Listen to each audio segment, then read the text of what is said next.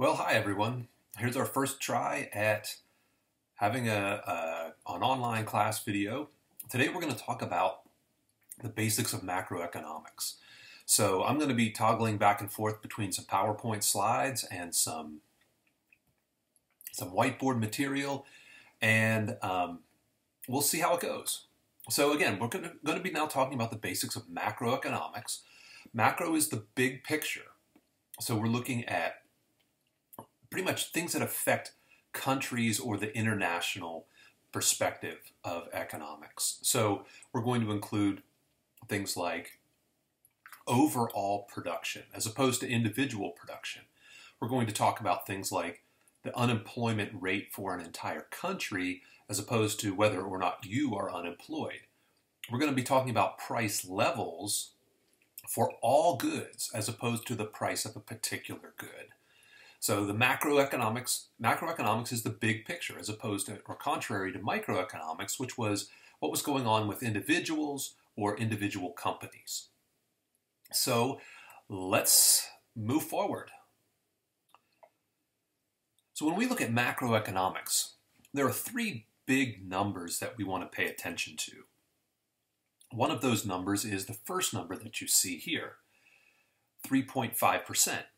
So think about this for a second. What might that number be in the context of macroeconomics? Well, if you said the unemployment rate, then you are exactly correct. The unemployment rate at the national level is currently 3.5%. The next number is a little bit harder to identify. It's the number that students have that are the least likely to know what it means. It's 0.1% right now.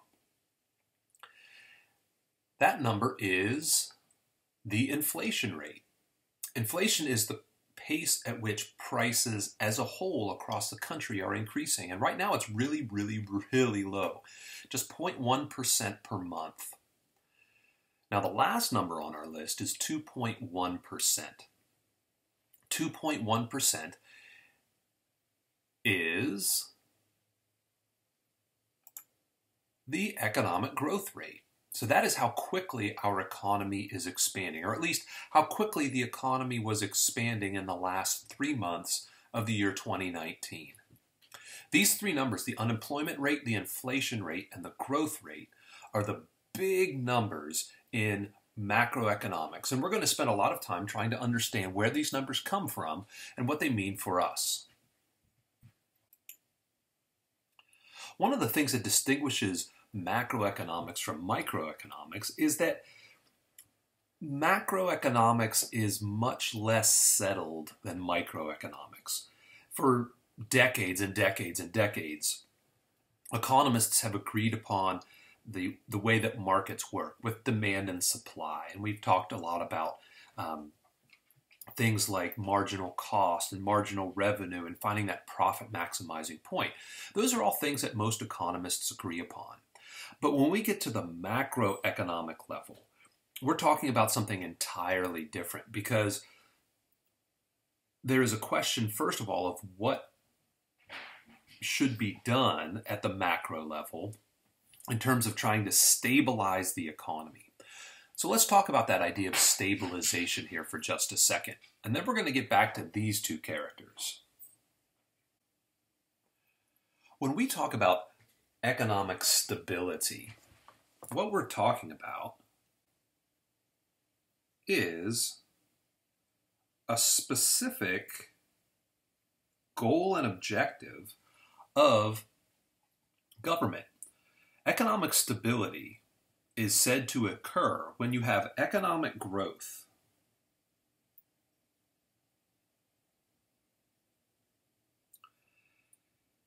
along with full employment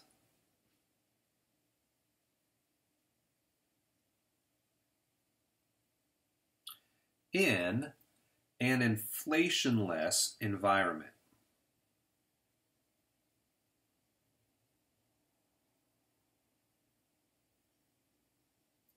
So you have economic growth with full employment in an inflation-less environment.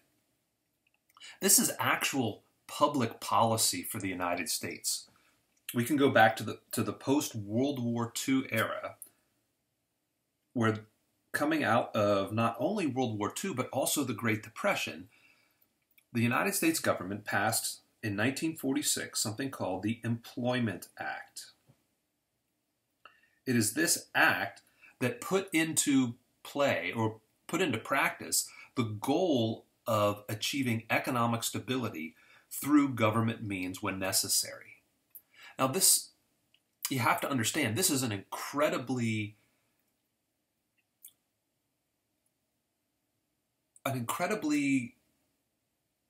curious change in the position of the government in terms of its relationship with economics. Because up until the Great Depression, really, the role that government played at the macroeconomic level was essentially minimalist. There was very little, if anything, that the federal government did other than to control the money supply. And that in and of itself was a very new thing at the beginning of the Great Depression. The federal government did not get involved at the macro level. There was just no reason for it to. There was no theory that supported government getting involved at the macro level. So they didn't. But when the Great Depression struck, people's perceptions of the role of government changed dramatically. So let's talk a little bit about where that change comes from and who precipitated that change. To understand the difference in perceptions, we have to understand something about these two guys. This guy over here on the left is a guy named John Maynard Keynes. If you're going to know any names relative to macroeconomics, you've got to know this guy's name. John Maynard Keynes. He is the father of macroeconomics. We talked a little bit about Adam Smith as him being kind of the godfather of all of economics, but macroeconomics in and of itself is really this guy's brainchild. John Maynard Keynes. He's a British economist who studied economics in England and studied it as everyone else had studied it, but he perceived some curiosities about the way economists were looking at things, in particular the big picture. But because there was really no reason to change the way things were going, Keynes didn't have much of a leg to stand on in terms of his ideas. But when the Great Depression hit, Keynes stood up and waved his hands and said, look, I've got a solution for this problem. We need to get government more involved in the macro economy. And he kind of coined that term, the macro economy. And because of one other thing that he did in his life, people found him to be somewhat credible. You see, Keynes was part of the contingency from the British government who went to sign the Treaty of Versailles that ended World War I. And because of a lot of the things that the governments were imposing upon Germany and Austria, Keynes said, look, this is not the right plan. You cannot force these people to pay you back. They don't have any money. Their countries have been devastated. They don't have the productive capacity to make any money. And all they're going to do is print money and cause massive inflation. And that's probably going to lead to some crazy maniac stepping up and saying, we can't pay these people back. We won't pay them back. Let's start another war. In his Unintended Consequences of the Peace, Keynes essentially predicted the rise of Hitler. He didn't know it was Hitler himself, but he predicted the rise of this fascist dictator. And so people saw that, they kind of recognized that from his writings earlier and say, oh, this guy, he's back. Maybe he does have something valuable to say, something valuable to listen to. Now, on the other side, we have this guy right here, a much less famous fellow known as Friedrich Hayek, or just F.A. Hayek. And Hayek is someone who initially looked at Keynes and thought, Keynes is the greatest. He really understands things, because Hayek was from Austria, and he was experiencing the massive inflation that Keynes had predicted in Austria at the time. But then Hayek started to disagree with Keynes, and he disagreed very vigorously. He looked at Keynes's prescriptions to fix the economy and said, you know what? It's not more government that we need, it's actually less government that we need, because governments can't change. They're not organic. They are not flexible enough. What you need is more market solutions to macro problems, not more government. And so these two guys really butted heads and started to form in economics what we refer to as different schools of thought. Schools of thought in macroeconomics are one of the things that distinguishes macro from micro, because people don't agree with what should be done to fix problems. There are different ways of thinking about the economy. So on one side, we have what's called the Keynesian school, named after, of course, John Maynard Keynes. The Keynesian school of macroeconomics is one that advocates for a fair amount of government intervention. They're not socialist, they're not communist, but it's more so that we just need government to step in and, as we talked about before, fix some of the problems that markets may not be able to fix. Hayek, on the other hand, says, oh no, that's not the right way to go about it, and we need limited government, if any government. And the Hayek perspective has been known as the Austrian school of economics, because Hayek and people who followed Hayek were mainly from Austria, at least to start with. So we have these kind of two different perspectives on the world. And there are other schools of thought that fall somewhere in between.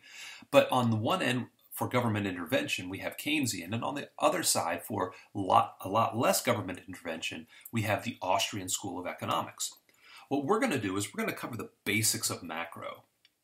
And when we get into policy, we'll talk a little bit about how these two guys come back into play as far as what they suggest and what they recommend in terms of stimulating the economy. But for now, it's good to know that as we get into macro, there are things that people do not agree upon. And that's part of the fun of macroeconomics, is that people have opinions, and it's kind of fun to listen to those opinions. Okay, so let's take a look now at the three big, most important topics in macroeconomics. The three things that we're trying to bring together, trying to understand, so that we can start to put the pieces of this big thing called the macroeconomy together. So the first thing we're going to do is we're going to take a look at employment. Employment is of the macroeconomic variables that we consider. Employment's the one that hits people the most directly, because if you lose your job, it's really, really painful. If prices go up a little bit, it's not that big of a deal. And macroeconomic growth can certainly help the macroeconomy, but it may not hit you where you live in terms of your micro day-to-day activities. But employment is certainly one of those, is certainly something that can have an impact on you. And when we look at employment, the macroeconomic variable that we are concerned about is what's called the unemployment rate. So as we look at the unemployment rate, what we're going to try to figure out is, first of all, who counts as unemployed, because not everybody does. You think it would be, well, if you don't have a job, that's unemployed. But not necessarily. The way we count unemployment is a little bit peculiar. So let's take a look at this peculiar statistic. First of all, what is the unemployment rate? The unemployment rate is equal to the number of unemployed people. This is not hashtag unemployed. This is the number of unemployed people divided by something we call the labor force. That is equal to the unemployment rate. So what does that mean, and where do those, what are the different parts of this equation? What do those things really actually mean? To understand that, let's take a look at what it means to be unemployed. To be unemployed, you can't have a job. That kind of goes without saying, you would think. This young lady certainly is unemployed. Well, I think she's unemployed. She says she needs a job, and that's a signal that she doesn't have one and that she wants one. But to actually be unemployed, she needs to have one other characteristic, and that is she needs to be looking for work.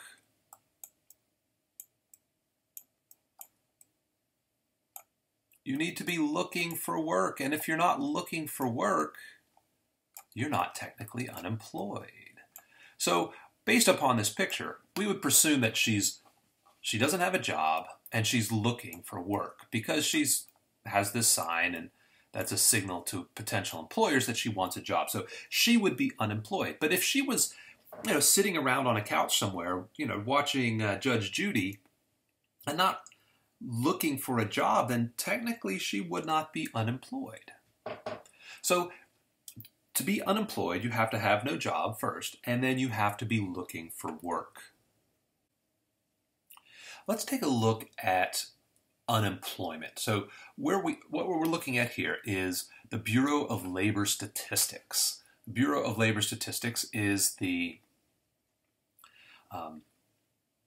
official organization that counts the unemployment rate. And as you can see, on the BLS website, so just bls.gov, it tells us a lot of information. So here's, for example, where we got the inflation statistic. Consumer Price Index, which we'll talk about shortly, tells us how quickly prices are rising. And here's the unemployment rate, 3.5% in February of 2020. So that's our current unemployment rate. But what does that tell us about how many people are unemployed? Not very much. It just tells us 3.5% of the labor force. So I'm going to click on the unemployment rate here, and I'm going to look at the unemployment tables. All of this data that the Bureau of Labor Statistics provides for us. Let's take a look here at the unemployment statistics by race, sex, and age. And what we can see is that we have a bunch of information here based on ethnicity. So we have the white labor force, men and women, and age groups. We also have African American, and we have Asian. So there's information on these different groups. And one of the things you will notice is that the numbers are not the same for every group. For example, if we look at the unemployment rate for the white population in February, it was only 3.1%. But for the African American population, the overall unemployment rate is 5.8%, substantially higher. And if we look at the Asian unemployment rate, it's only 2.5%, which is substantially lower than the white unemployment rate. So we've got these different rates for different groups within the economy. Let's take a look at some specific numbers here about the total of the country. So now I'm in table A1, and what I can see here is that the unemployment rate is 3.5% right here. But how many people are actually unemployed? Well, if I look at the number right above that, it tells me how many people are unemployed. 5, and these are numbers in thousands. So this is saying that there are a little under 5.8 million people unemployed in the United States. So the number of unemployed people would be 5,787,000, and they round that a little bit. But to get the unemployment rate, I need to take that number and divide it by the labor force. So the other number I need is this, the civilian labor force. The civilian labor force in February of 2020 was 164,546,000 people. Now, if you know anything about the United States, you know that that is not the population of the country. Population is considerably higher than that, and it's almost double that. So the civilian labor force is not every person in the country. the civilian labor force is a specific group of people within the country. So let's take a look at who those people are. So what I've done here is I've just taken that data from the BLS webpage and I've put it into the onto the whiteboard here. And if we take that number, 5,787,000 divided by 164,546,000, we get our 3.5%. That's our unemployment rate. But again, who are these people? Who are these people in the labor force? If the unemployed people are the people who are looking for work and can't find a job, then the labor force is equal to those people who are unemployed plus the people who are employed. So if we look at all of the people who have jobs and all of the people who don't have jobs but want them and add them together, that's where we get the 164,546,000 people in the labor force. Now you might say to yourself, now that still doesn't tell me a whole lot. That doesn't give me a whole lot of information about what's going on in terms of who the people are. So let's take a look at one last thing about who is counted in the labor force.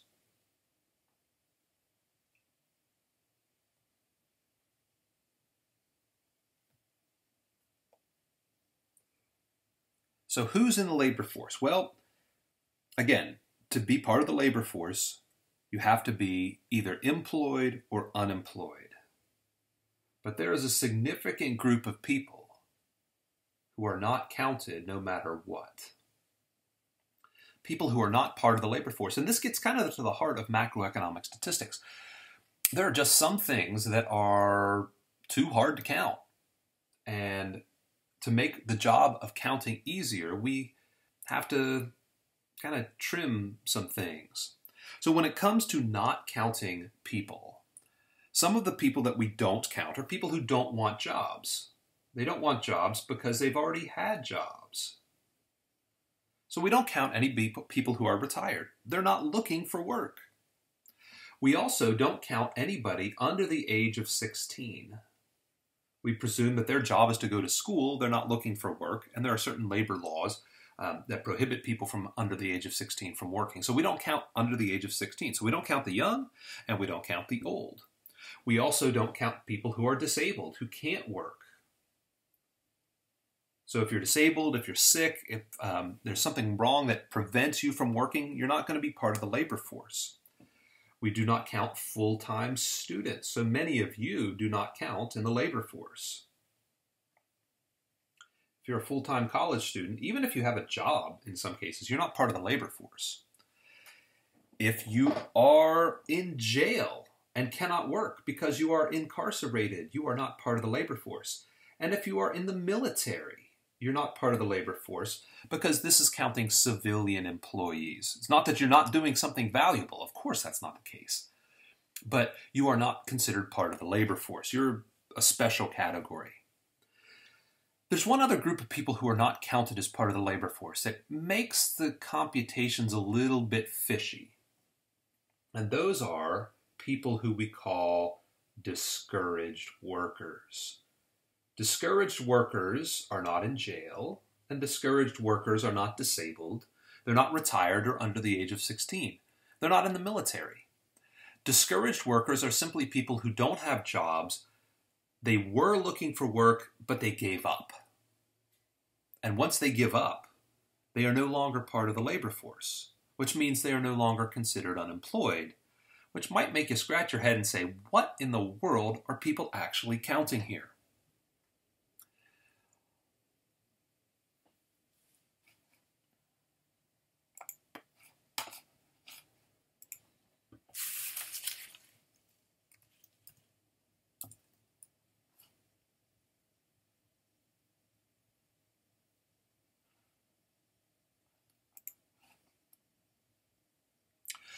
Well, it just so happens that the Bureau of Labor Statistics understands this problem.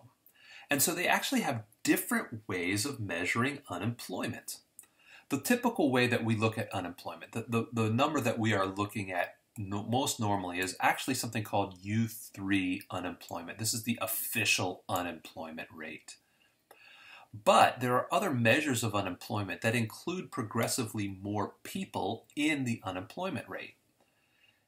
If we were to look at this category U6, what we are including in that unemployment statistic are people who have part-time jobs but want full-time jobs, and we include discouraged workers, those people who are what we call marginally attached to the labor force. And if you look at that number is actually quite a bit higher. So remember, U3 are the people who don't have jobs and are looking. But U6 says, what about those people who want jobs but have given up looking? And what about those people who aren't getting as many hours as they would like to have? They're actually not being fully employed. So that number, that U6 number, is 7%, double what the official unemployment statistic is. So one of the things that is important to understand when we look at unemployment and any of the macroeconomic variables is what is actually included in those numbers. The reports that you will hear in the news give you the U3, the official unemployment statistic, but that does not include a lot of people who we would really consider to be unemployed.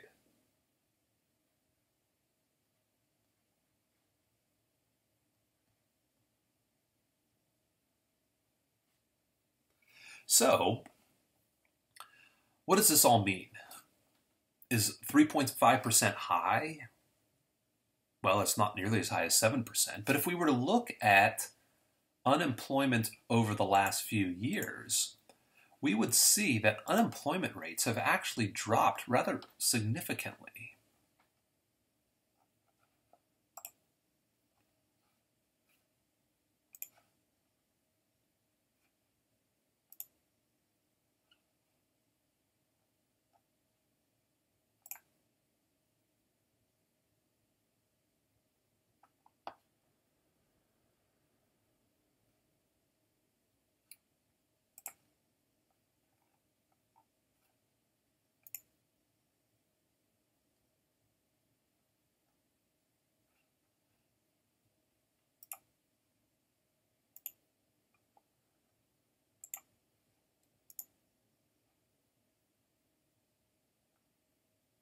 Here is a table of data from the Bureau of Labor Statistics that give us the unemployment rate since 1990. And here's a graph that shows it a little bit more concretely. We see that there are times when the unemployment rate gets high. This is the U3, the normal unemployment rate. And in the mid-90s, there was a peak, and then it went down, down, down, down, down, down, down. And then in the early 2000s, we saw a peak, and then it went down, and then we saw the Great Recession where the unemployment rate went up over 9%, which is an enormously high unemployment rate. And since then, it has been it has decreased significantly. And if we were to go back even further, as far back as we can go, at least with the Bureau of Labor Statistics data, we see that there are oftentimes these peaks and valleys of unemployment, and we are at a near 70-year low in unemployment. Unemployment is really, really, really low right now. And that brings us to our last topic as far as unemployment is concerned. Unemployment is a common thing. It's a thing that we can't really get rid of. We don't want to necessarily get rid of it because there are different types of unemployment. One type of unemployment is something we call structural unemployment. Structural unemployment is a normal kind of unemployment. It is worrisome to economists because it tends to last longer than other kinds of employment. Because structural unemployment is a result of changes to the underlying structure of the economy.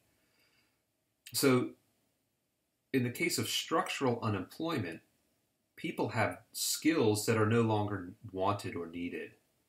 So people's skills are essentially outdated. And you can think of things like steel workers or newspaper reporters or blacksmiths or buggy manufacturers, or all of these jobs that we used to need a lot of, but now we don't need many anymore. Those are structural changes in the economy. And so the people who lose their jobs find it very hard to go out and get a new job in that particular area. Sometimes when we talk about structural unemployment, we talk about an idea called creative destruction. Creative destruction is this idea that as economies grow and develop and change, and new things get created, old things get destroyed, old things go away. So we don't need typewriter repairmen anymore, and we don't need VCR repairmen anymore. And there are just things that we don't have, things that we don't need anymore. We don't need relay technicians on the telegraph anymore because the economy has changed. So when we have structural unemployment, it is a natural function of an economy that's going through some changes. It's not that it makes it any less painful to be unemployed because of this, but it is a natural thing that happens. Another natural kind of unemployment is what we call frictional unemployment. And frictional unemployment is a type of unemployment that is really short-term in nature. It doesn't last very long. Because the workers do have skills employers want. The reason frictional unemployment exists is primarily because it takes time to match employers with employees. It takes time to match employees and employers.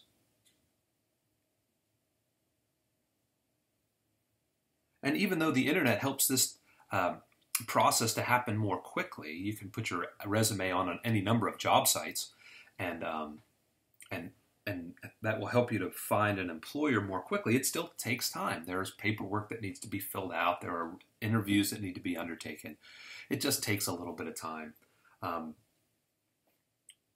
These two types of unemployment, the frictional and the structural, form what we call the natural unemployment rate, or just natural unemployment.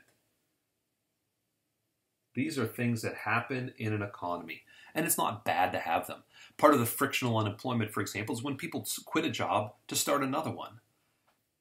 They want something better. They want something that pays more. They want to move to a new location, and they become unemployed for a period of time, but they're going to find a job because they have skills employers want. So the natural unemployment rate for a country should never be zero. There should always be people looking for new jobs.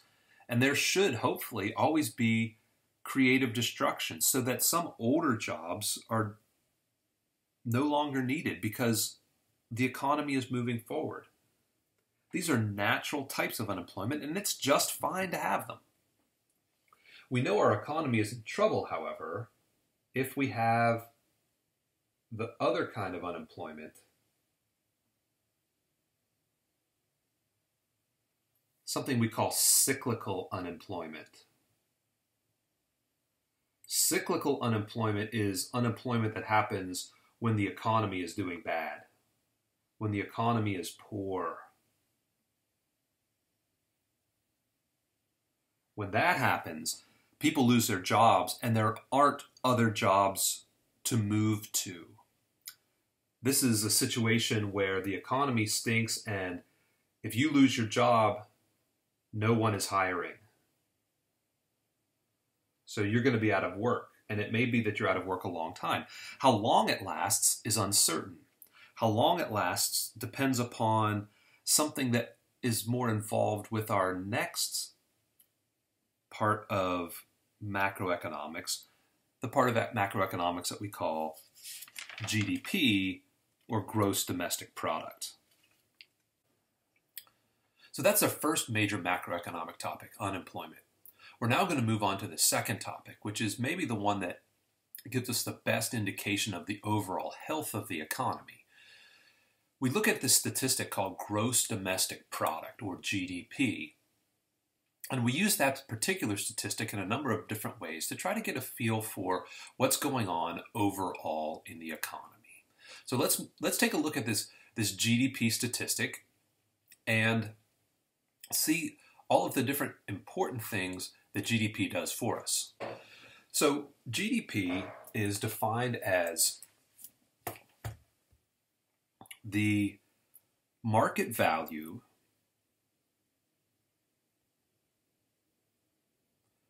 of all final goods and services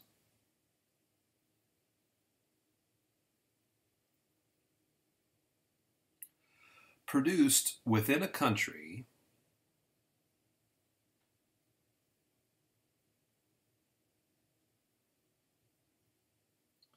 over a given period of time.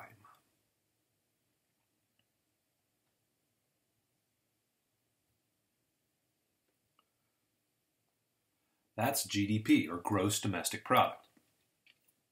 But each part of this definition has something that we want to pay attention to. So let's first of all examine this concept, or this notion of market value. What we're looking at usually when we look at GDP is some dollar amount. Now, the way we look at GDP can be examined in a couple of different ways. We're going to focus on, for now, this dollar amount of the market value. So it's what does the market determine the value of these final goods and services are. And that's the second part that I want to focus on. The idea of final goods and services, but particularly this word final. When we look at the production of something, there are different stages of production. But we don't want to count all of those stages of production, because if we do, we can end up double counting some things. For example, let's say that we're looking at the production of a car. So here's a car.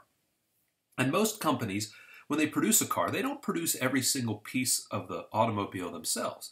Most companies do not produce tires. They buy the tires from somebody else. The problem is, in counting GDP, if we count the market value of the tire when, say, Ford buys tires to put on their cars or their trucks, and then count the market value of the car or truck when it is sold, we're really counting that tire twice. And we don't want to do that. We only want to count goods and services produced once, because if we count things twice, then GDP is going to look a lot bigger than it really is.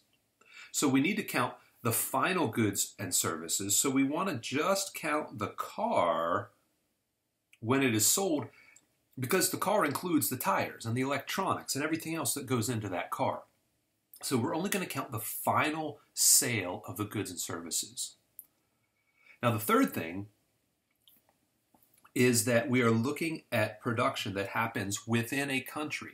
So in this case, geography is very important. Where does the production take place? Not necessarily who is the owner of the production, but where does it take place? Sticking with the example of a car, for example. We have different companies in the United States that produce cars. We have Ford, we have General Motors, but we also have Toyota and Honda and BMW. And those companies, BMW, Honda, and Toyota, they're not American companies. But that doesn't matter. When we look at GDP, gross domestic product, what we're worried about is, where does the production take place? And because it's domestic production, all we care about is, does it take place within the borders of a country? Then finally, we have over a given period of time. The production of a car typically doesn't happen overnight. There's a lot that goes into the development of a car, from the original drawings of what the car is going to look like to when it rolls off the assembly line. And if we were to take a snapshot of production, we might say that there are never any cars produced, because there's never one single day where the car is actually produced. most production, or a lot of production at least, takes place over a longer period of time.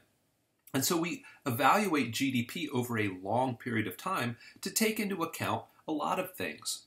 The production, the timeline of production, for example. And, I mean, imagine what things would look like if we were to just evaluate GDP on a Friday when people are looking forward to the weekend. Or if we look at GDP on the Monday after the Super Bowl.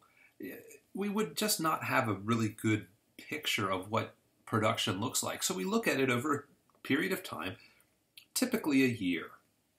We look at GDP over the course of a year. Now, we'll get snapshots every 3 months to see what GDP is looking like. But typically what we want to do is measure GDP over this longer period of time from one year to the next. So when we look at GDP, this is what we're looking at: the market value of all final goods and services produced within a country over a given period of time. Now, GDP is a really useful statistic. So let's take a look at why that is so useful by looking at here we go, 3 different things that GDP does for us. One of the things that GDP does for us is it is a measure of output. This is the thing most people think of when they think of GDP, but there's something else that is part of that. I said GDP can be measured in a couple of different ways. One of the things that we use to measure GDP, of course, is output.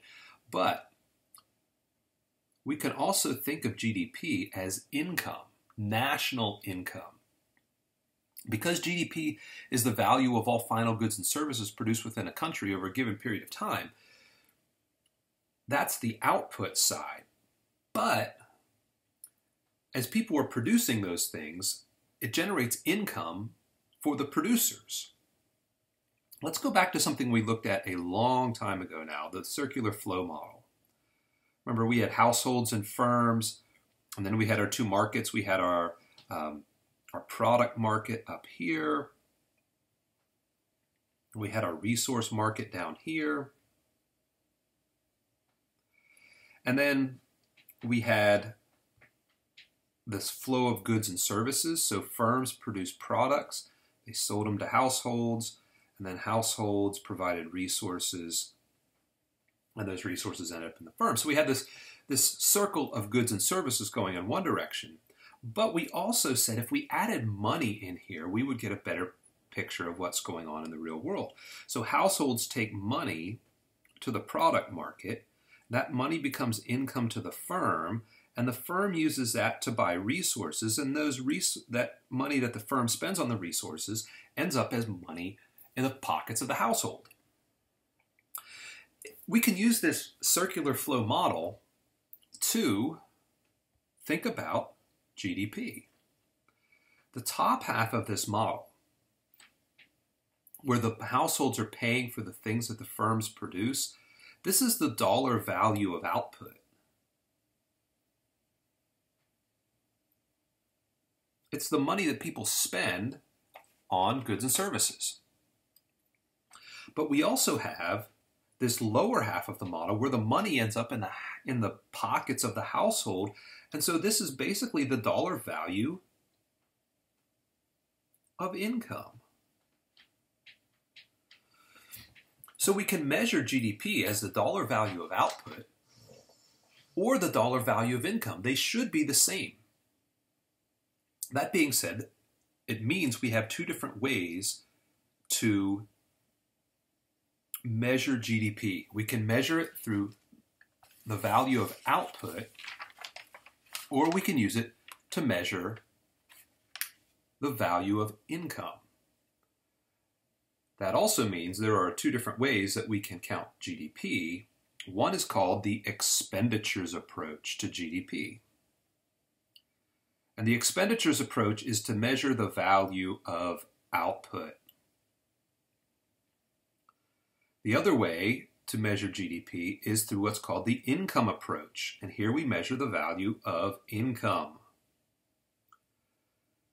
And again, these 2 things should be equal to each other. And because they're equal to each other, it doesn't matter which one of these we use. So it would behoove us to use the easier of the two methods. And there is one of these two methods that is far, far easier to use. And that is the expenditures approach. So that's what we're going to do when we look at GDP. We're going to measure GDP through the expenditures approach. So GDP can be used as a measure of output. That being said, we do have to be somewhat careful about what we are doing with that GDP and how we interpret that GDP. So as part of this idea of output, we can assume that output is a way to identify standard of living. How well off are people? And usually what we want to say is that the higher the GDP, the higher the standard of living. But we need to be careful about that, because sometimes that information can be somewhat misleading. So let's take a look at a couple of different countries and see how GDP can be misleading if we use it the wrong way. But before we do that, I want to take a look at that expenditures approach and how we measure output. When we measure GDP, we do it through a calculation, a computation. And this is the expenditures approach to GDP. We have GDP is equal to C plus I plus G plus NX. So what do those values stand for? Well, the first is C. C is consumption. I'll explain what these each mean here in just a second. I is investment. G is government spending. And NX stands for net exports. So what do each one of these things mean for us? Well,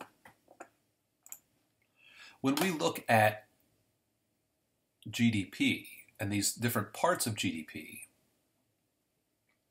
we see that they basically represent different parts of the overall economy.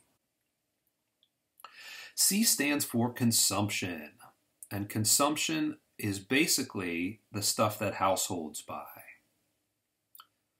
So most of the stuff that you buy is considered consumption spending. There are some exceptions, which I'll get to shortly. But when we look at consumption spending, we oftentimes break it down into different subgroups. One are the durable goods that we buy. These are things that are expected to last more than 3 years. And that's just a general rule of thumb. So your car, your clothes, most of your electronics, these tend to be big ticket items, dishwashers, the furnace for your house, the washing machine. Those are considered durable goods. We also have non-durable goods. And non-durable goods are expected to last less than 3 years. These are things like gasoline and food, things that, and I guess in a lot of cases clothes there as well. So there is some overlap between the goods, but for the most part, we're looking at things that are expected to last more than 3 years or less than 3 years, and that is distinguished by whether they're durable or non-durable goods, and that's going to play into something we see here in a few minutes when we talk about another role for GDP. We also include in consumption services. Services are things that you pay other people to do for you. So if you pay someone to come and mow the lawn, if you pay someone to babysit your kids, if you pay someone, you have a doctor bill or legal services, you go out to eat. These are things that you're paying someone else to do for you. Not that you can't do them for yourself, but you're paying somebody else to do them. So these are the things that are part of consumption. And one of the issues that will come up here in terms of what counts as GDP is involves specifically some of these consumption components. The next part of GDP is I, which is investment. And investment is not what you probably think it is. This has nothing to do with stocks and bonds and saving for retirement.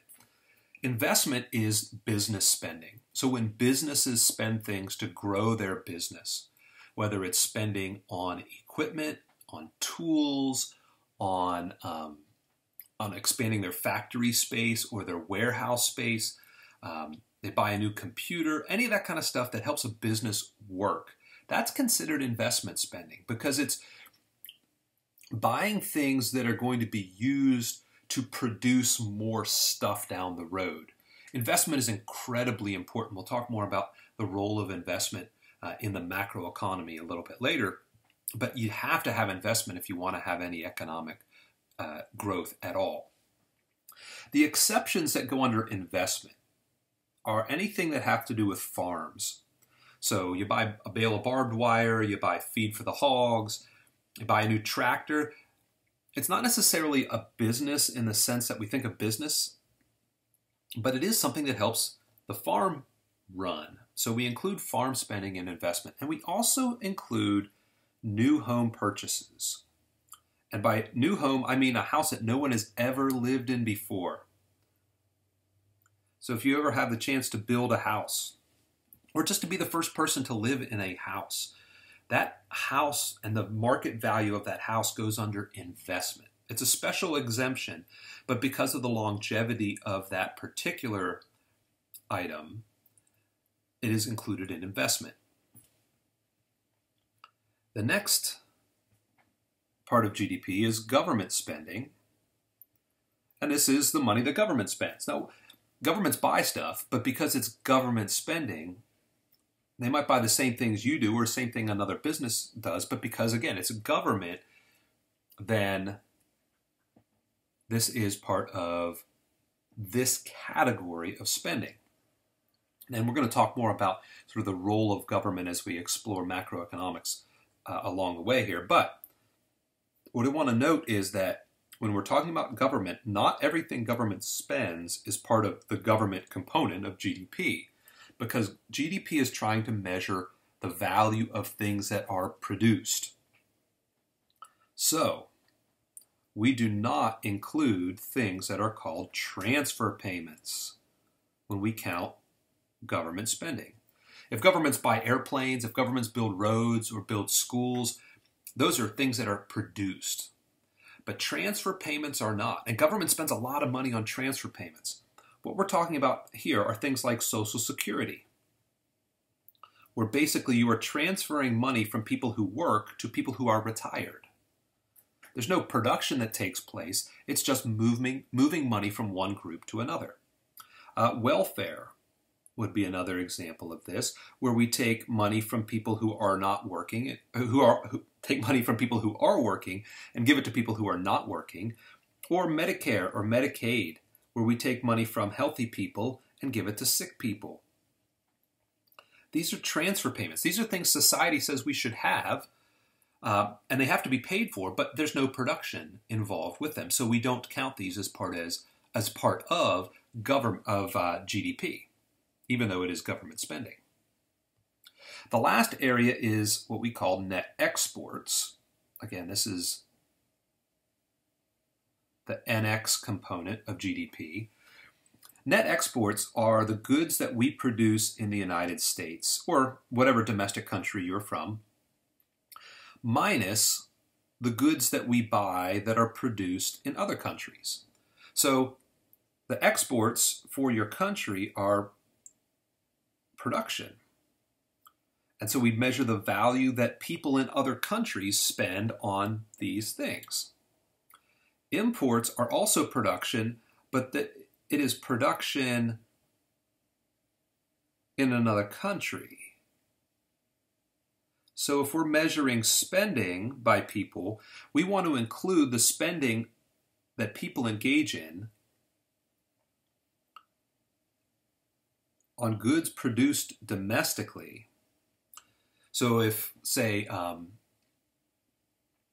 let's say Microsoft produces a bunch of new software and they sell it all over the world, those are exports, and that should count as far as the U.S. production. But if Apple produces a bunch of iPhones in China and people in the United States buy those, because they were produced in China, we want to subtract that spending from GDP because it's not our domestic production. It's not the United States' domestic production. So net exports are exports minus imports. And of our numbers, this is the only one that can consistently be negative. If exports are greater than imports, then net exports are positive. But if exports are less than imports, then net exports are actually negative. And they've been negative in the United States for decades now. We buy a lot more stuff from people around the world than they buy from us. And it's just a mathematical reality. Whether that's good or bad is not something I want to talk about right now. It's just the math. So those are the components of GDP. We have consumption, we have investment, we have net exports, we have government spending, and then we have net exports. So those are our components of GDP. When we measure GDP, we're trying to get a feel for how much output is produced, and typically the more GDP we produce, the higher the standard of living in a country. But that may not always be the case. Because if we measure GDP incorrectly, in context, we might have a problem.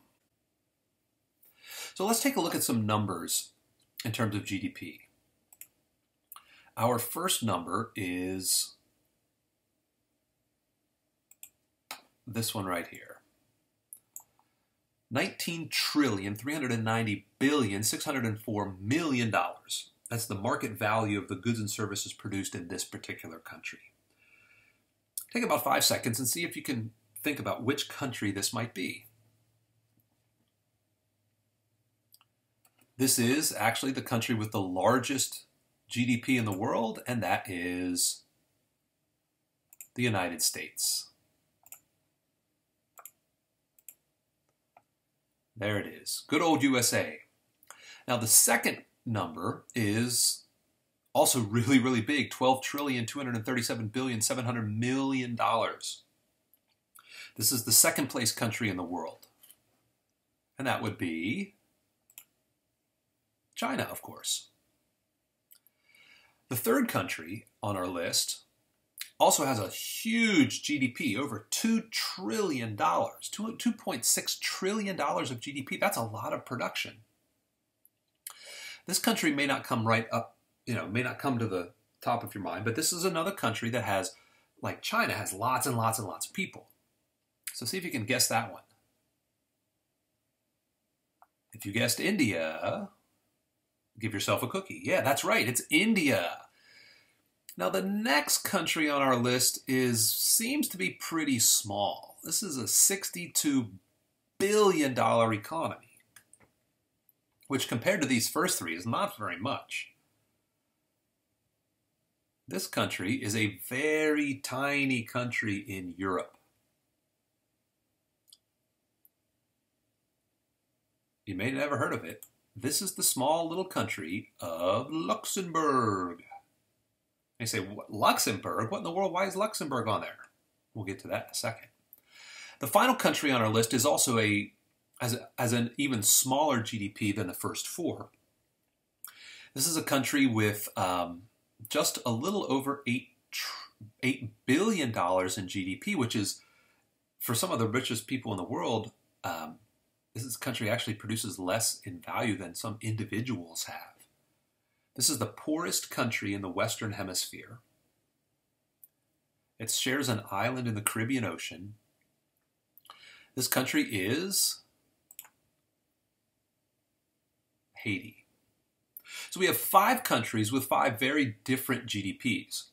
And the reason I have them up here is because if we're going to use GDP as a measure of the standard of living of a country, just looking at the numbers doesn't help us very much. We need to make an adjustment to these numbers. And the adjustment that we make is to change or adjust these numbers to account for the population in a country.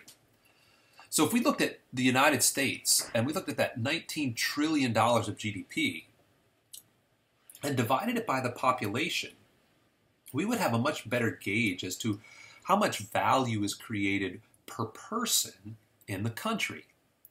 So what we're doing here is we're doing something that's referred to as computing GDP per capita. The per capita GDP is the number that tells us, based on your population, what does output look like? So let's take a look at those numbers. In the United States, we have about 315 million people, and GDP per person in the United States is roughly $59,500. Not terrible. That basically says that every man, woman, and child in the United States, if we were to take the GDP and split it up equally, would have about $59,500. Now in China and India, of course, the populations are much, much larger. They're huge. So if we take the GDP and divide it by those billion and more people, we see that China's GDP per person, even though their GDP as a country is really high, the GDP per person is actually quite small. It's just under $9,000. In India, it's even less. It's just under $2,000. That means that for every man, woman, and child in India, if we were to take the production, the value of production, and split it up, each person would have under $2,000. And now for Luxembourg and Haiti. Luxembourg is a really, really small country. And even though the GDP is much smaller, because they have so many fewer people, the GDP per person is going to be significantly different. In fact, Luxembourg has been one of the richest countries in the world over the last few decades because they have a lot of GDP per person, $104,103.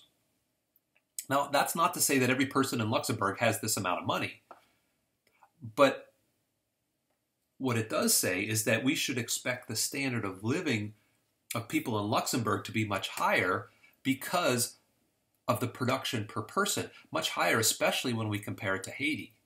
Haiti has a really small GDP. They have more people than Luxembourg.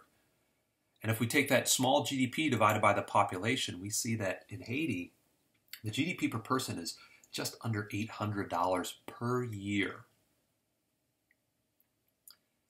If we were to look at these countries and ask someone, based upon this information, where would you want to live? Where do you think your standard of living would be the highest? That standard of living is measured in terms of GDP per person. Luxembourg would have the highest relative standard of living, followed by the United States, China, India, and then poor, poor Haiti. So what's next? So the second thing we use GDP for. So the first thing was to look at standards of living and to measure economic output. The second thing is to measure economic growth.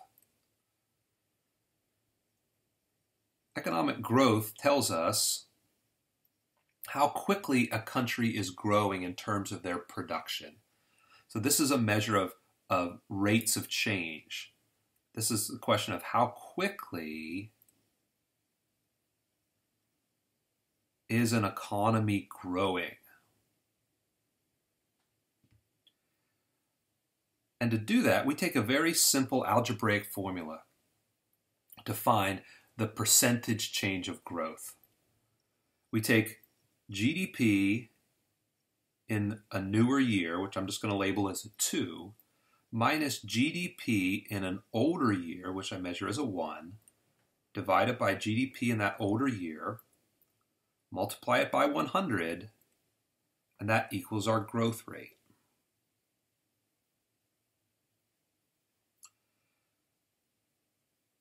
And if GDP is growing quickly, that's a sign of a vibrant economy. If GDP is growing slowly, that's a sign that an economy is growing, it's moving along, but it's just kind of moving along. If GDP growth rates are negative, it means your economy is actually shrinking, and that is really, really bad. If we were to put some numbers into this, let's just say that GDP in the new year was 110, and GDP in the old year was 100, we would take 110 minus 100, that would give us 10 over 100, and to get a percentage, we multiply by 100 again, and that would tell us that this economy is growing at a rate of 10%. So that's what we use this particular formula for. Anytime we're looking at a change in rates, we're going to use this particular formula. But again, we've got a little problem here. We got a problem because the way GDP is measured, there's actually two things that could cause this growth rate. Remember, what we're looking for when we look at GDP growth rates is we're trying to see whether the value of what is produced is changing. But specifically, we want to know if we're producing more stuff. When we look at GDP, GDP is essentially found by taking the price of a good times the quantity of a good, and adding that to the price of some other good times the quantity of that other good, and doing that for as many goods as we produce in our country. So we take the price of apples times the quantity of apples, add that to the price of oranges times the quantity of oranges, and pineapple and grapefruit and radishes and cars and software and everything that we produce. We're taking the price times the quantity, which means that GDP can go up for two reasons. GDP can increase if quantities rise, which is what we want to measure. This is what's really important. This is what we are trying to take into consideration. But GDP can also go up if prices go up, and this is not important. If it were, then all we have to do to increase GDP is make everything more expensive. And that's not what we want to do. We want to measure output changes.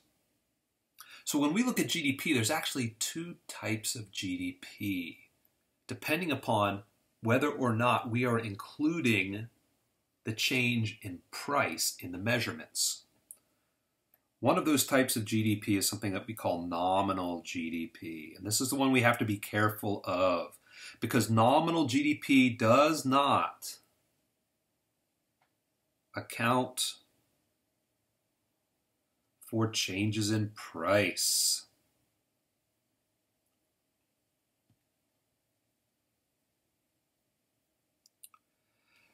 Nominal GDP can go up because price changed. You didn't account for that. You thought GDP went up because output increased, but in reality, it was just the changes in price. That's not what we want. We don't want this. This is garbage GDP. Throw that away. Here's our garbage can. Put it in there. What we're really interested in, what we really want to take into consideration, what's really important, is what we call real GDP. And real GDP adjusts for changes in price.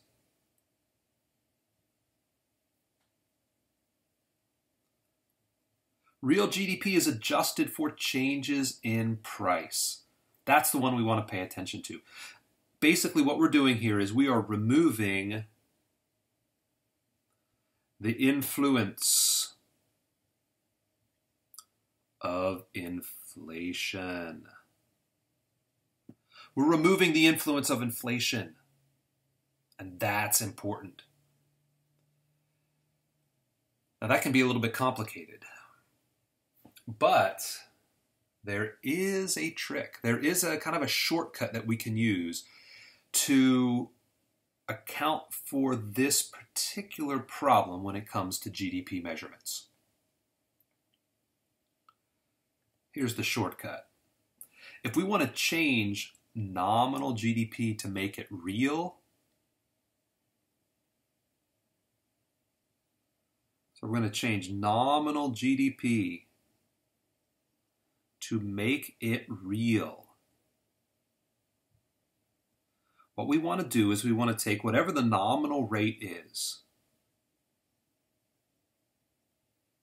and subtract whatever the inflation rate is, because inflation is telling us how quickly prices are rising. Nominal GDP tells us how quickly output is changing, but now we're going to subtract the influence of the change in price, and that's going to give us the real rate of change of GDP. For instance, between 2018 and 2019, U.S. nominal GDP increased by 3.7%. And people look at that number and they would say, wow, that is amazing. But part of what's going on there is there's a change in the price level. And during that time period, the inflation rate was 1.7%. So if we take the influence of price changes out, we get a real value of GDP increase of just 2.0%. GDP is going up, and that's good, but it's not going up at 3.7%. Our standard of living isn't changing at 3.7% because prices are going up too. So we need to account for that. Now, the last little bit here in terms of measuring growth is that we have to be aware that growth rates don't change consistently over time. In some parts of the world, GDP does go up, and we see this in most developed countries where GDP goes up. It may not go up super fast, but it does go up over time. And in other places, other parts of the world, GDP doesn't go up at all. Sometimes in places like Somalia and Nicaragua and, unfortunately, Haiti, we see that GDP actually goes down over time. So their economy produces less over time. That's a problem.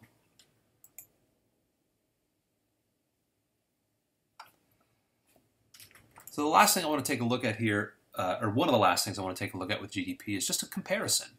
So this is the real gross domestic product per capita in 3 different countries.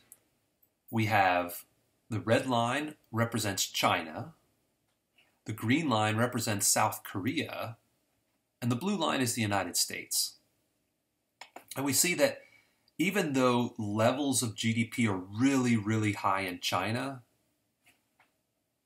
real GDP per person is not very high at all, which means standards of living in China are still relatively low compared to South Korea. And South Korea and China weren't all that far apart back in the 1960s, but now they're substantially different. One of the things we're going to talk about in a week or so is why that difference exists. And then if you look at the United States, we've maintained this enormous gap over both countries in terms of real GDP per person over time. So that's the second thing that GDP does for us, is that it helps us to understand rates of growth. The third thing that GDP does for us is, so sadly, we're going to have to wait until next time to hear about that third thing we use GDP for. It turns out my daughter's upstairs making a racket, and it's hard to make a video with that much noise. So, until next time, I encourage you to keep reading through chapters 10 and 11, and we will wrap up those 2 chapters with our next installment of Econ 1010 Online.